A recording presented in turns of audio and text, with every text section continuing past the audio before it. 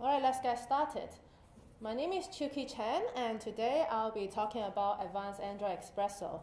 I have given this presentation before, and sometimes the code is too small to read, so let me know if you cannot see what's on screen, because for the past 2 times I gave the talk, people tell me afterwards, and I cannot change history. I cannot make the font bigger after the fact. So if you have problems seeing, let me know at the moment. I don't mind interruption. I'd rather you see it rather than, like, oh, I wish I saw what she was presenting. Okay, so do let me know if things are too small. Well, let's get started. What is Espresso? How many of you has done any Android testing?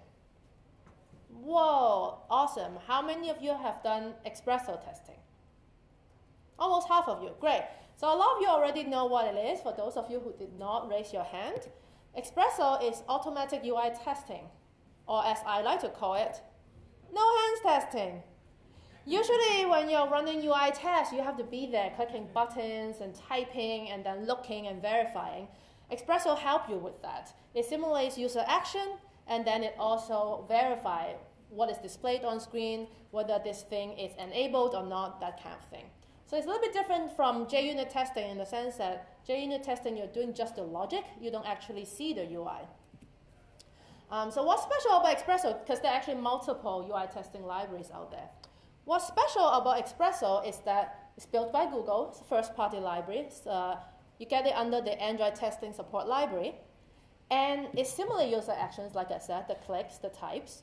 But the most interesting part is that it has automatic synchronization between the test and the app.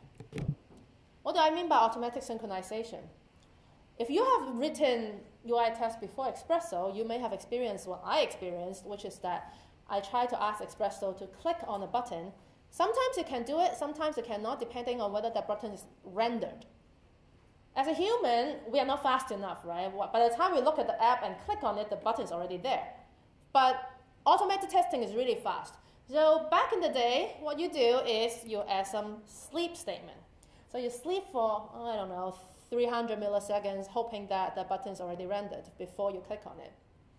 With Espresso, the special thing is that Espresso actually watches the UI queue for you, watches the UI thread, and makes sure that there's no UI event queued before it tries to click on buttons or type or anything like that. So that's what I mean by synchronization. It will wait until the app is ready before it go ahead and do things to it. So that's what makes it interesting. With that, I'm going to go through a Hello World example just to understand the basic structure of Espresso before we dive into more advanced examples. This is the basic formula for Espresso. OnView takes a view matcher, for example, with ID. This is telling Espresso, hey, I want to either look at this view or act on this view. So once you have located the view within your app, you can do 2 things. You can either perform a view action on it, view action being click or swipe or type some text. So once you found the view, you can do something to it. You can also check certain conditions. So that's the ViewAssertion. So maybe you found a text view, you want to assert that, oh, this text view has the text hello world. Or you may have found a button and you want to assert that that button is enabled. We're going to go through an example with Hello World. This is my app, Hello World. What you do is you click on the greet button, and then it gets disabled. For some reason, I only allow people to greet once. So in our example, what we will do in the onView part is that we will locate this button using its ID. In Espresso, that's the withID function. So I say onView with ID, the ID greet button. So now I found the view. Then I can perform an action, which is click. So Espresso will go ahead and click on that button. And then I can match. So the interesting part here is that I want to verify that the button is not enabled. So rather than having a function called is not enabled, what I have here is I have a function that's is enabled and then negating it. So in Espresso, you can combine different view assertion, view matcher, and things like that so that you can have even more powerful functionality.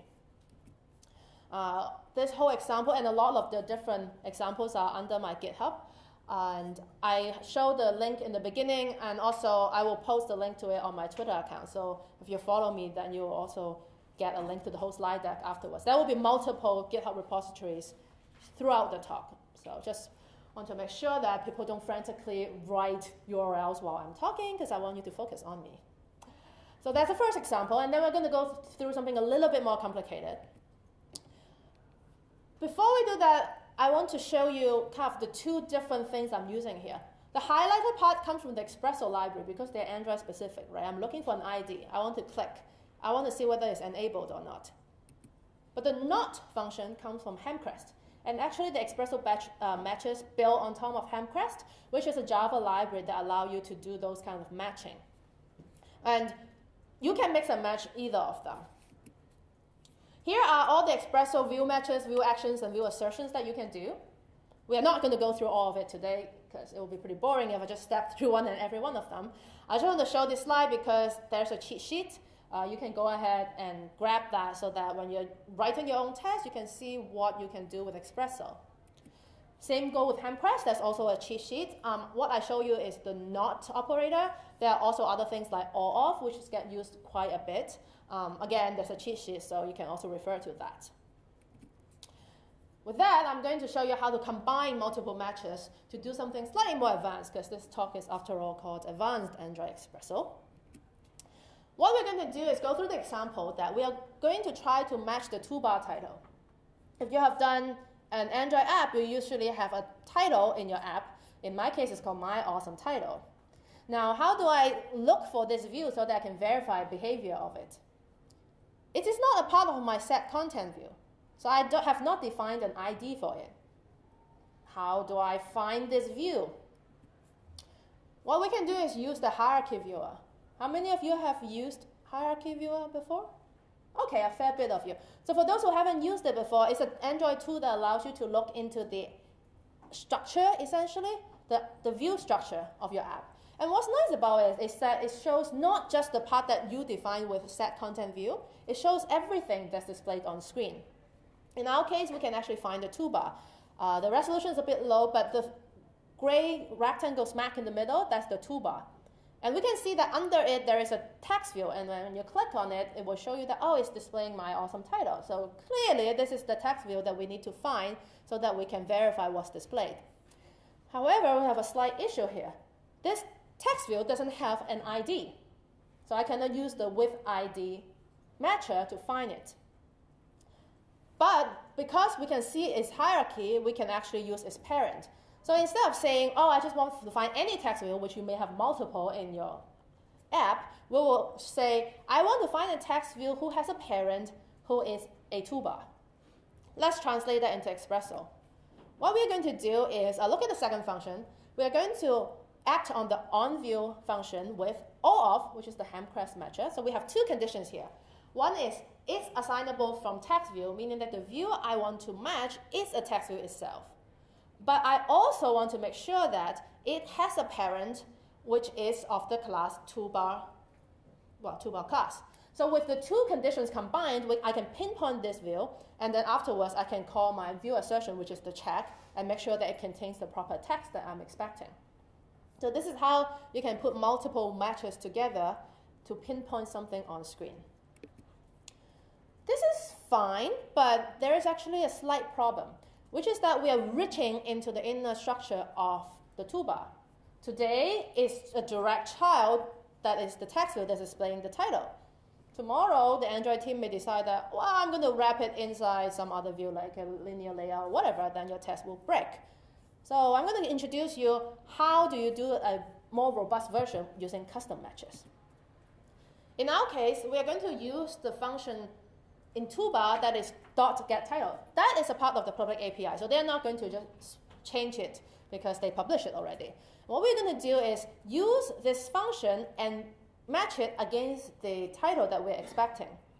So this screen, all that's interesting is that we are going to be, instead of looking for the text view, we're looking for the toolbar, right? So we say on view, it's assignable from the toolbar.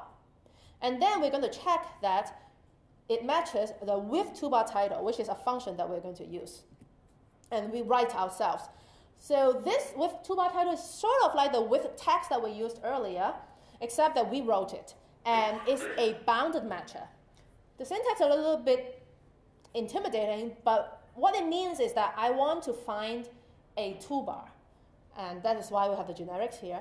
And the toolbar, because I'm specifically looking for a toolbar, then in the match safely function, I will get the handle of the toolbar that got matched, and then I can call the function get title on the toolbar.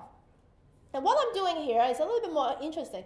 Get title actually returns me a child sequence. So I could have just used like equal to match it, but instead I'm passing a text matcher, which is again a ham craft matcher, into this function, and then I call testMatcher.matches, and then I get the title.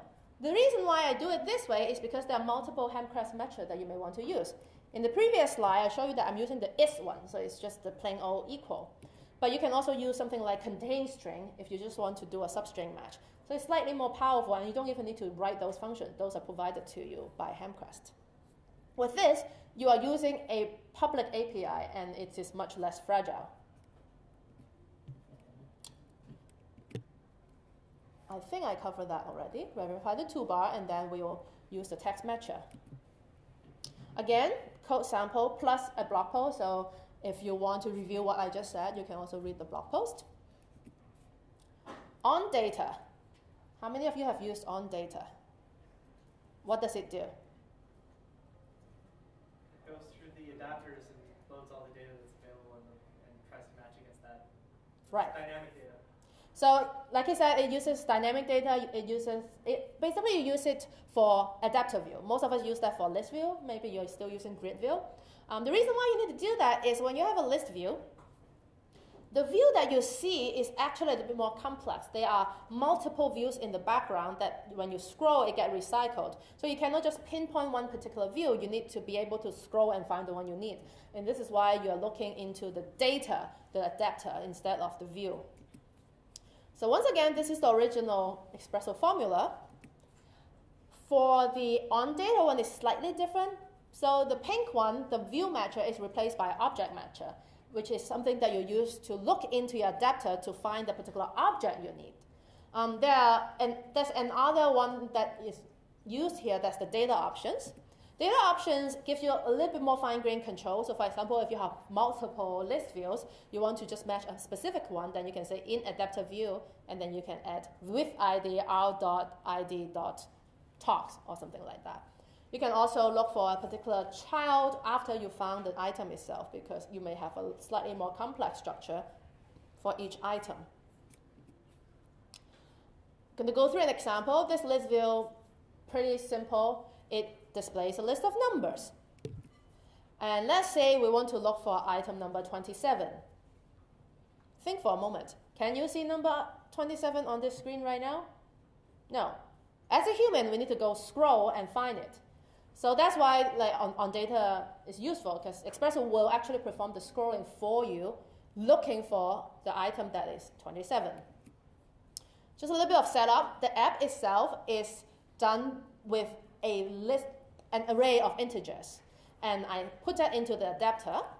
And this array of integers wrapped under this class called item, so that when the list view wants to display, it's know that, oh, I will just display the string value of my integer. And then, one slight twist, when you click on one of the items, it will show in the footer. Can you see the footer? There's number 8 in there. So basically, when you click on 8, it will show 8 in the footer, just to make it slightly more interesting. Finally, we get to the test part.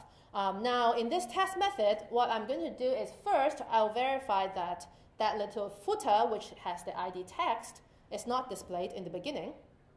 And then I will find the item with the value 27 and click on it. After I clicked on it, I want to verify that that footer displays 27, and it also is displayed, because it starts off with hidden. Part of the reason why I want to show you this is that you can chain these calls, right? So once I located the view with the ID text, I can check that it has 27, and then I can check again that it's displayed. So I don't need to go find the view again. So it's kind of a slight shortcut. I don't know why, but it took me months to realize that you can chain these things. So I want to put it out there. So you can even do things like I perform a click, and then I check, and I perform another click, and then check again. You can chain a lot of them, as long as they are both either view assertions or view actions. And the with value part is the part that we actually have to write. Once again, it's a bound matcher, but this time, instead of binding to a particular view, it's binding to an item, which is the one I showed you earlier. And again, once Espresso was like looking for a particular item, it will try to call the match safely function, and then depending on what Boolean it returns, it will be like, oh, this is the match, or it will keep going. So in our case, we are just taking the item, converting it into a string, and matches the string that got displayed. So far, so good? Now, we're going to move on to RecyclerView. This looks very familiar, right? Yeah, question? The last slide. Can you explain the parameters? Okay, so you would like to get a little bit more deeper on the parameters. Yeah, so there are two functions you need to override when you define your own bounded matcher. The first one is pretty much for debugging. When your app have a mismatch, it will call the describe_to show you that, oh, I'm expecting the value, and then it says value, which is the one that is passed on to in the parameter. So that is essentially used when your tests fail. The match safely function will get the item, which is the same as if you look at the constructor, the bounded matcher main activity.item is the same type that will be given to you. So that's how you construct a bounded matcher. I believe it's an interface. I'm not sure whether it's an interface or just an abstract class. And then you can use the same class if you're matching different types of things. You just have to give it a different type. Does that help? Okay. So back to RecyclerView. RecyclerView looks remarkably like ListView with one difference. You can no longer use onData because RecyclerView is a view group. It's not an adaptive view. So onData only works with an adaptive view, and because RecyclerView is not one, it would not work. So you have to do something slightly different. What you need to do instead is, if you look at the test that we wrote earlier, the earlier version we have has the bottom one, where you have the onData part.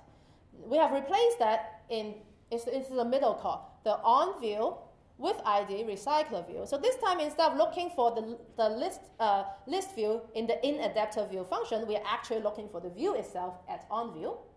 And then you're going to perform an action, which is defined in the RecyclerViewActions. And then we have something that's like action on item at position. So telling RecyclerView that, hey, I want you to do something to the item at position 27. And what do you want me to do? Click. I mean, there's not much to understand here. It's mostly to know that, oh, if you're working with a RecyclerView, you need to do something different. And the RecyclerViewAction is also a part of the Espresso library, but I think it's in the contrib library. So if you are using just the core, you will not have that. So make sure that you check your Gradle dependencies if you couldn't compile the code. Once again, this will be on GitHub, so you can just check. Question? Since right here you're doing a click on the certain element where you know the position of, for the other one you're doing a matcher to find that position. If you don't know the exact position of the element, can you still use a matcher to try and find it? So the question is, if I don't know the exact position, can I use a matcher? You are just one click ahead of me. So besides using action on item at position, there are two more different things that you can use. One is action on holder item, and that is matching a view holder. Or you can use action on item. That takes in a view matcher. So you could use that instead. Thank you. I love it when people set up the stage for me without me even telling them ahead of time. This is great. So another question. So with onData, would it work in the same vein for view pages? The question was with view data, would it work for a view pager? That is interesting. I don't remember whether view pager inherits from an adapter view. So onData works on any view that is inheriting from an adapter view. So if it is, then it will work. If it is not, then it will not work. So I don't remember whether it's an adapter view. Good. Let's move on. Again, like I said, there are code examples. You can go and compile and change different things and see how it behaves. idling resource. Earlier in the talk, I told you that Espresso has this notion of idling, meaning that it will wait until there are no events queued on your UI thread before it does anything. It also knows to wait for your async task. So if you are running network calls or things like that on async task, it will wait until that thread pool is empty before it move on. But what if you are doing other long operations that Espresso doesn't know about? We can go back to sleeping, but that's kind of annoying, right? Because you have to come up with a random number of seconds to sleep. Fortunately, Espresso provides an interface called idling resource, which you can use to define your own idle conditions. We are going to go through an example that is an intent service. So the setup is that I have an app that when I click on a button, it will fire off an intent, launching an intent service and process something, and then call me back with a broadcast receiver intent to display something on our UI. So I want to make sure that that part is done before I verify whatever is displayed is what I'm expecting. So to define a custom idling resource, you need to override 3 functions. Get name, pretty straightforward, just need to give it a unique name. If yours clash with another one, then it may get confused because later we need to register the idling resource. So I'm pretty sure Espresso uses the name as the key. So if you give it a duplicate name, it will get confused. So make sure it's unique. And then register idle transition callback allows Espresso to give you a callback so that it can stash it away in the member variable so that you can use it in the isIdleNow function. That's the meat of the idling resource.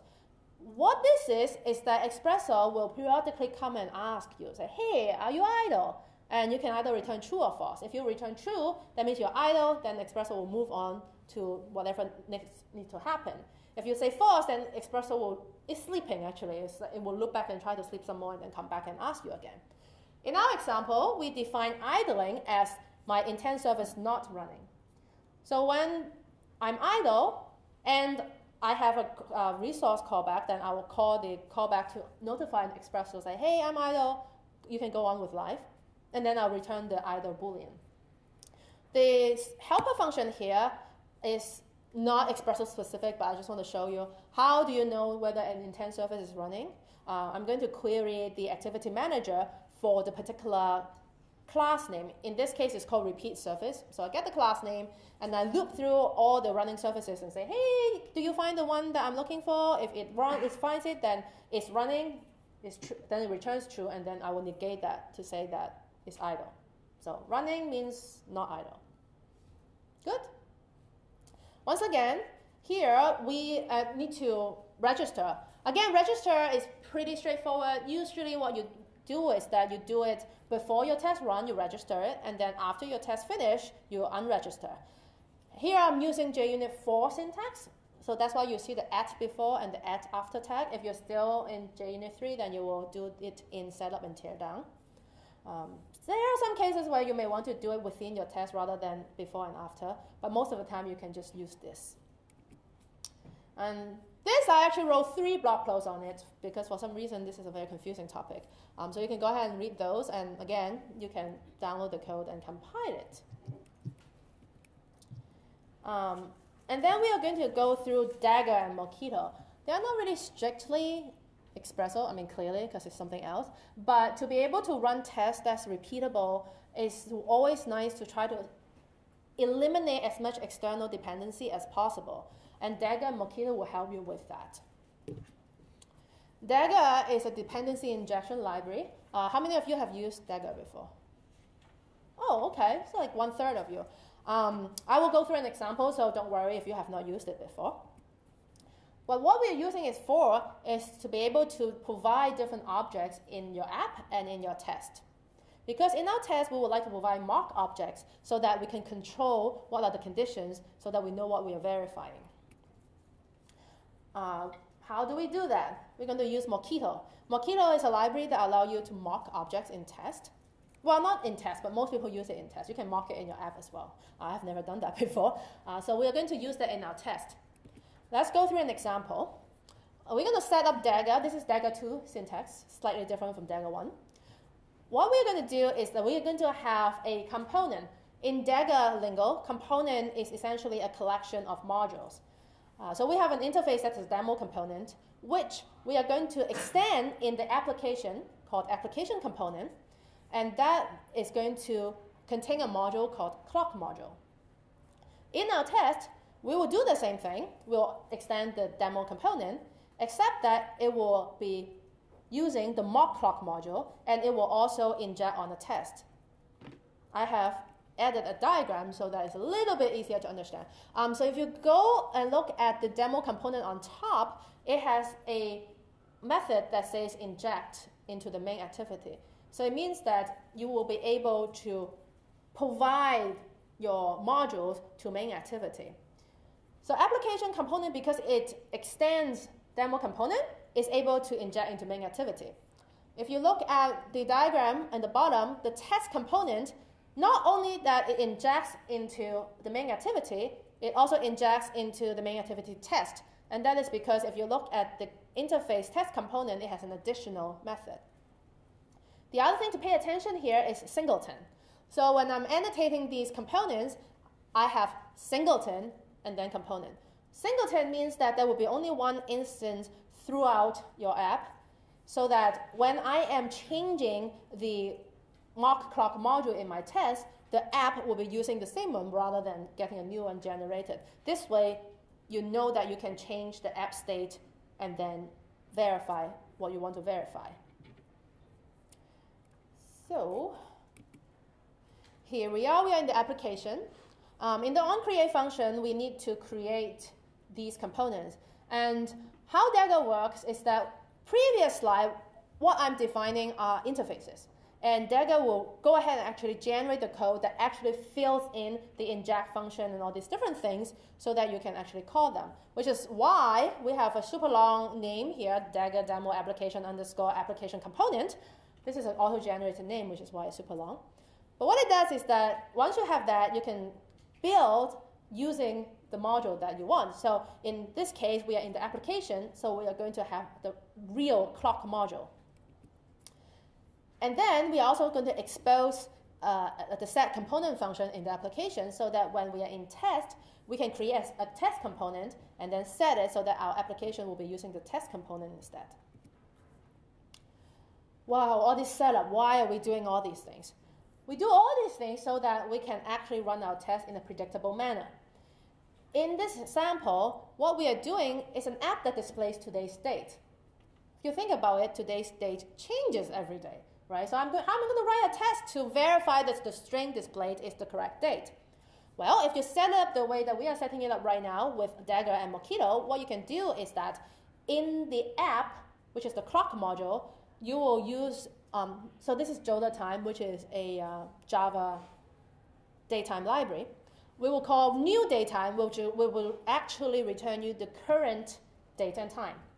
However, if we are in the test, we are going to use Mockito, and this is the syntax for Mockito. So it's telling, when someone calls the function getNow on the clock, I'm going to return a new datetime, but at this particular moment in time, which is 2008, in September 23rd, which is the day when Android launched.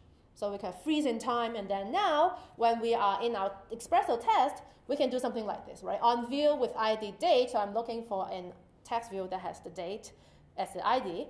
And then I can actually check that it contains the string 2008-09-23. If we are not going to mock the clock, well, then every time we run this, it's going to be different. So this is why I want to include a little bit of something that's beyond Espresso to help you write test. There is more info, again, you can go through the blog post which explain what I just explained, and there is a repository that you can download as well. There's one more thing. The third link is a video course that I recorded which goes through how do you use Dagger, but not Mockito, to test shared preferences. Because shared preferences persist the state. If you don't mock it, then what will happen is that the first time you run your test, you maybe save some data, and the second time you come back, the data is already there.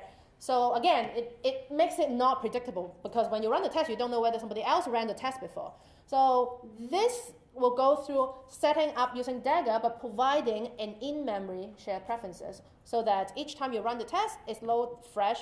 You're saving your data inside in memory so that when the test tear down, it's gone, rather than saving to disk, which is what shared preferences normally do. What about SQLite? Question is, what about SQLite?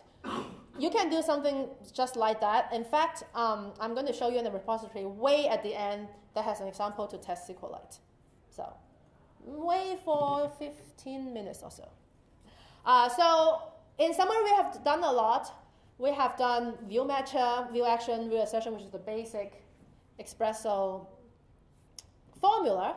And I showed you how to combine different matches. That was the 2-by examples where we have the child that's with a certain parent that you're looking for. And I also show you how to write a custom matcher again with a 2-by example. And then I show you how to do RecyclerView and ListView. Moving on, we have idle resource and then Dagger and Mockito. So this is actually the end of my talk as I gave it previously, because the previous version I only had 40 minutes. And since we are in an extended version, I'm going to show you something, well, I think pretty cool, but it involves a live demo. So it may or may not work, so bear with me. So I'm going to switch to Android Studio now. Okay, good. So we are going to look at this example, which integrates with an external app. It is a barcode scanner. So let me scroll down a little bit here. The idea is that I am going to use the barcode scanner app to scan a barcode and then take the result back into my app. So here, what I'm doing is, first of all, I have this function called is, I don't know how to pronounce that, ZX crossing, I guess, library supported. I don't know if anyone used that before. This is the barcode scanner. If I jump into this function, what it's doing is that it tries to ask the system whether there is an app that's able to handle this intent, which is a string. That is what that app looks for. So if it is supported, meaning that I have that app installed, what I'm going to do is when someone clicks on the scan button, I'm going to go ahead and launch that app and then wait for it to give me back the result, which is the barcode. So let's take a look at that. I'm going to switch to this. So I'm going to launch the app. So there's a big scan button, and I have a bar of chocolate that has this barcode in it. I'm going to click scan, and let's see if that works. Oh, I'm too nervous. I'm shaking too much. All right, let's make sure that I don't shake too much.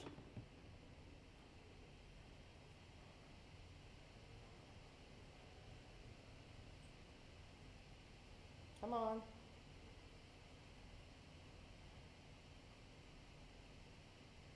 Yeah, that's what you get for live demo. Yay! So that worked. So that's the app. Now, the interesting part is how are you going to test that, right? So there are 2 problems here. One is I'm not going to go scan bars of chocolate, every time I run my test. The other problem is it depends on the fact that the barcode scanning app is installed. So I will show you have 2 ways to deal with this problem. The first is how do I essentially mock the scanning? If you are familiar with, I don't know how many of you have used the Espresso Intense kind of extension. No hands?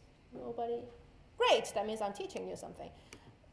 So what we are going to do in our test is we are going to go ahead and create an intent that is the data that we expect to be returned to us in the start activity for result function. And then we are going to put inside this data the fields that we expect the barcode scanner to return to us, and also that we are going to get a result OK, meaning that everything is good. So I need to scroll a little bit here. So I'm creating a new activity result with both the result code and the data.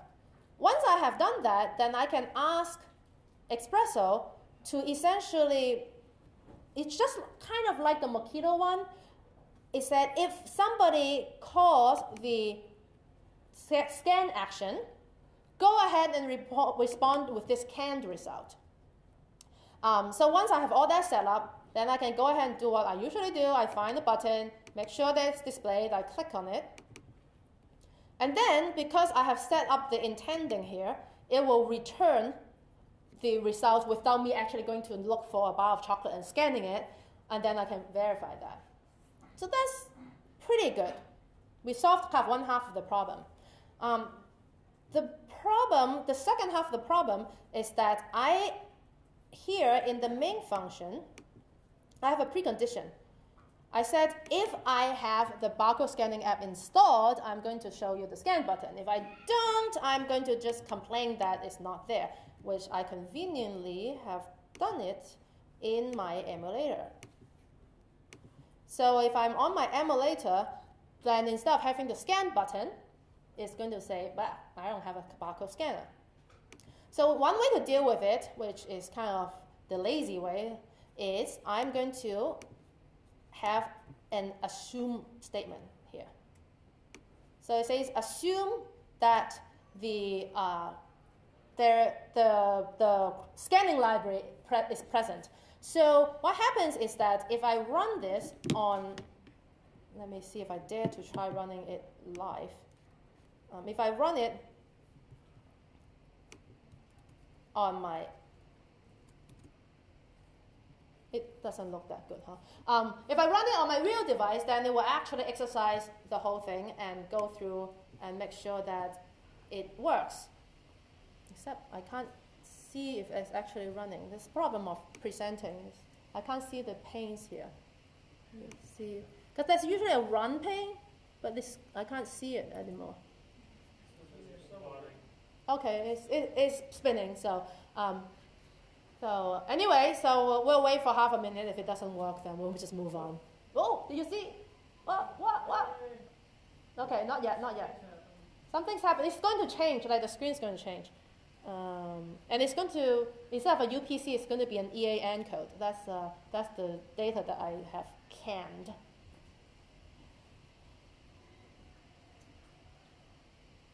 Welcome to Android development. Yeah, it is not fast. Okay, now it's happening. So it's reinstalling and rerunning. And then you can see the expected result in the back. It says EAN 13 and then 978, blah, blah, blah. That's the result that I'm feeding it. Well, usually this is the fun part where you can actually see the app running. Okay, installing. I should know better that running live demo is it's not that exciting, actually. Come on, you can do it. Okay, running. It comes up. And it comes back down. Yeah, that's all there is to see. But I'm sorry, it's not that exciting. Yay. The Genymotion part, I'm not quite sure why it's not showing up on my list of. I don't see my device. No, I don't need that. No, why do I click on that? That is not a good idea. Buh. Okay, so we're not going to see the Genymotion part, but I will just tell you what will happen if you try to run it there. Is that because of this assume statement is false, it will say that it skipped the test because the precondition is not true. So it's not going to bother. So in a way, it's good because you know that your code is not broken. It just could not run the test. Because you could also potentially just try to run it, push it onto your continuous build, and then it's like, it failed because there is no barcode scanner installed. What I'm going to show you is an alternative way of doing this, which is to use the mocking but rather than mocking with Dagger, I'm going to show you how to mock with build flavors. This is a technique that I learned from the Android testing library. Where's the assume method coming from? The assume true. Is that Espresso or is that? It's JUnit. The assume comes from JUnit. Okay, so let's see. Okay, for some reason it's not seeing my my emulator, so I'm going to reboot that. and that, and that. Everybody go home. So bear with me a bit. I'm going to relaunch my emulator and switch the repository. So let me just show you how the repository is set up here. So the code here is slightly different from what I've shown you earlier. It has this thing called a bridge, which is a wrapper that I use for communicating with the barcode scanner app. And if I can see this, oh, this is going to be so much fun. I need to see the build variants. Okay, so right now I'm in the prod debug variant. I also have mock debug, and it's going to provide a different injection using the build variant. So in prod, what's going to happen, if I click through here, is it's going to give me this bridge, which essentially forwards things to the real implementation. This code is exactly the same as the previous version I showed you. This actually goes to the system and query whether there is a barcode scanner installed. Excuse me. And then the scan function will actually call start activity for result. And then it will process it in on the activity result. If we want to test, what we are going to do is we are going to, how did I get back that? Yeah, here, okay. Build variants. We are going to switch to the mock version of it. And the injection here will be different.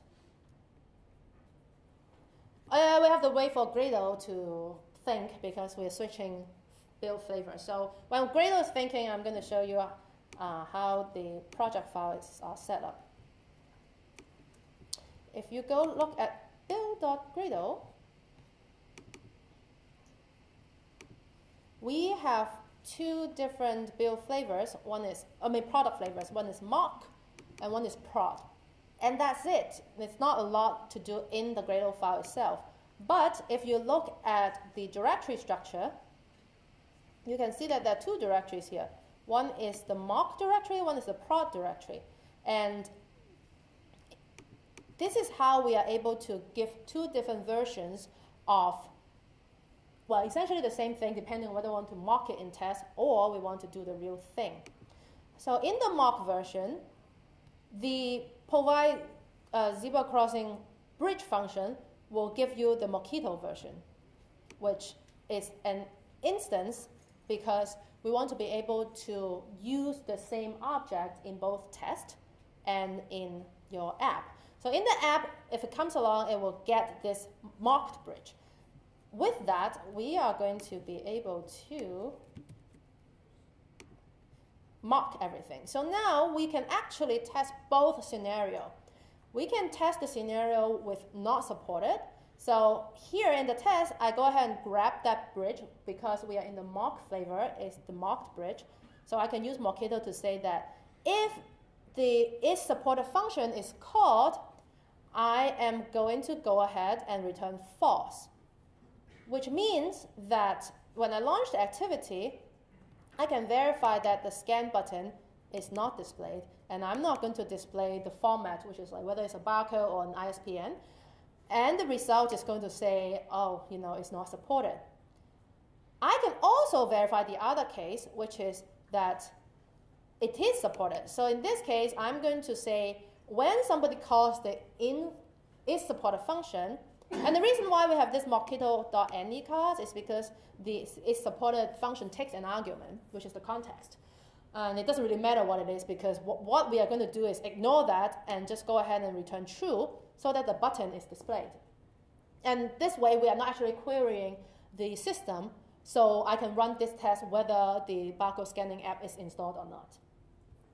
Now, let's get to the really interesting part, which is that I need to set up Espresso so that, Mockito, so that when somebody clicks on my button, this bridge is going to return the result that I need.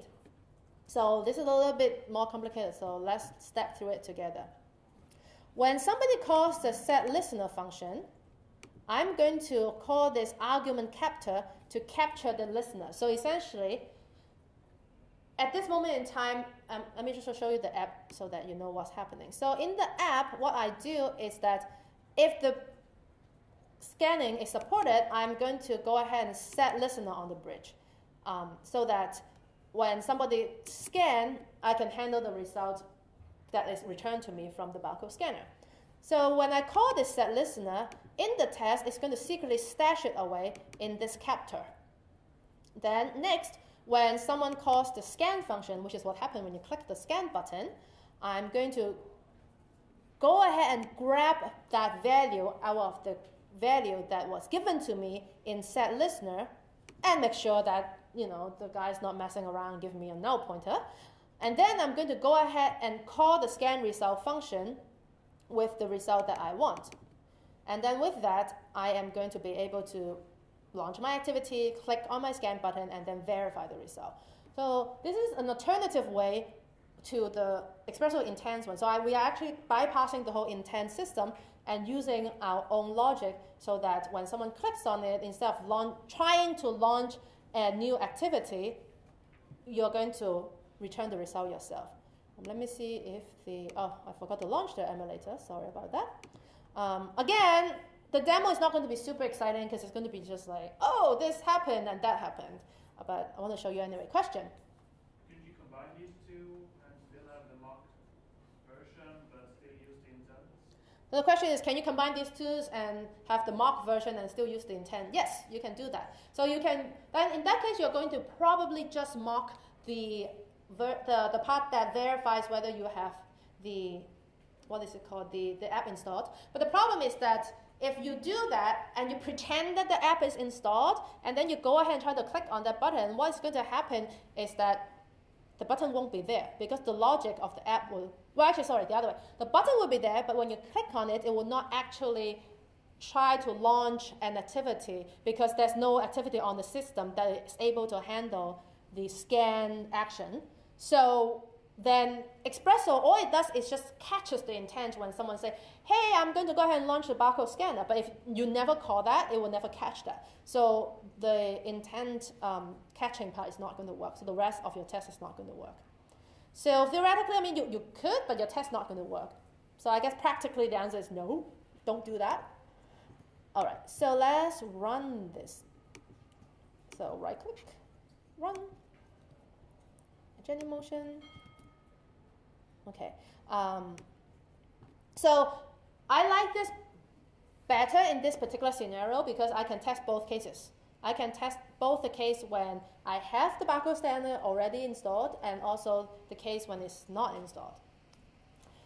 So any question on this? Well, yes? Could you return an image instead of a string, like if it was a camera application instead of a scan? Right. So the question is, can you return an image instead of a string? Say you're mocking the camera. Yes, you can do that. So depending on how your app actually integrates with the camera, so there are two ways you integrate with the camera. So you can extract a bitmap directly out of the intent, right? So then you can directly mock, just like what I did in the earlier example, create a bitmap somehow, and then set that into your intent and return that as data. There's a second way of doing that, which is you actually provide a path for the camera so that it takes the picture and then write it to path. And the reason why you may do that is because the resolution is higher. Like the intent version only returns you a tiny thumbnail. So if you're doing that, then it's a little bit more involved. Like you will need to, okay, I don't want to miss the action, so it's like almost running. So if you are going to be using that instead, then you will need to also have what does the rest of your app do, right? The rest of your app is probably going to go look at that location and then fetch the image. Then you need to mock that part out as well. So yeah, you can definitely do that using the same intent. Oh, it's running, it's running. All right. So you see both cases? It's really fast. So it did the scan version, which it loaded up a click and then it pretended that it actually interacted with the zebra crossing library and then displayed the result. Or it also ran the other version when the actual library is missing. Good? No questions? All right. So we are going to return to the previous question that got asked, which is testing SQLite, right? Beyond all those things that I already showed you, I also have open source and complete app that I wrote, which uses the Google Plus API and the Nearby API and also a database. What this app does is that you can click on the sign in button, it will log you in via Google Plus, and then it's going to use the Nearby API so that you can take your phone and your friend's phone, and then it's going to transmit the Google Plus API, which is just the name, over, and then use it to spell some words. So how do you test that? Like, how do you, sure, maybe you can have a Google account already set up on your test device, but then how do you have two devices that's going to use Bluetooth to talk to each other? So I use a lot of the technique that I showed you earlier in Mockito, basically capturing a listener and then replaying it right back. The other thing that I thought was interesting is the way that I also use what I call a UI-less instrumentation to test the database. So the way this is set up is that in your app, it's going to use one database. But in the test, it's going to have a different constructor so that you can give it a test database, which you can act on it. It will start off empty because it didn't exist yet, and then you can write things to it, read things to it, and verify what it's doing. And then at the end of your test, that test database is going to be just bulldozed over. It's going to be deleted. So the reason why I call it UI-less instrumentation is that it's not JUnit testing. It still requires a context to be able to interact with SQLite, but it doesn't have any UI. It's not Espresso. Nobody's clicking on any buttons. So it's kind of like an in-between thing. So if you are interested in testing your SQLite database, definitely check out that repository. And I also have JUnit testing in that as well, because Espresso is only part of what you do. You should do as much JUnits as you can just because they run faster. So I use JUnit testing for the model testing, essentially. I have some POJOs, a plain old Java object, that doesn't interact with the Java, Android classes at all. So I set some fields, and then I call some getters and make sure that the model is consistent. I really think that this is an awesome repository that you all should check out, but if you don't believe me, when I posted this on Google+, someone said that this repository has some seriously badass testing kung fu on display. So don't take my word for it, take his word, go check it out. And the reason why I open source it is because I feel like there's a lot of toy examples out there that kind of show you this one little thing. This app itself is much more beefy. There are also actually two other apps that you may want to check out. One is called Topeka, and the other is just the Google I/O schedule app. Both of them actually has Espresso testing in it, and it's really difficult to find open source app that actually comes with test. Usually you find open source libraries, which comes with test, but it's kind of not the same. Like, the mentality is very different when you're testing a library versus testing an app. So I will highly recommend you checking out those as well. And I'm going to put that in my tweet after I'm done with the presentation as well, so that you can figure out what that is. So if you would be so kind to follow me on Twitter, you will be rewarded. With that, thank you very much. The whole slide deck is on the first link. So if you get that link written down, you can then come and click on all these other things, which are the GitHub repository for all the codes that I've gone through so far.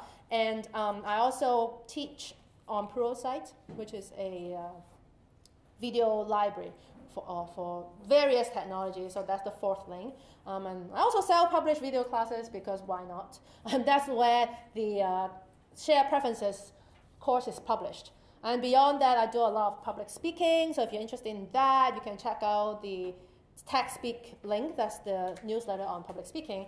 And then the rest is just where you can find me on the internet, blog, Twitter, and Google+. Thank you very much.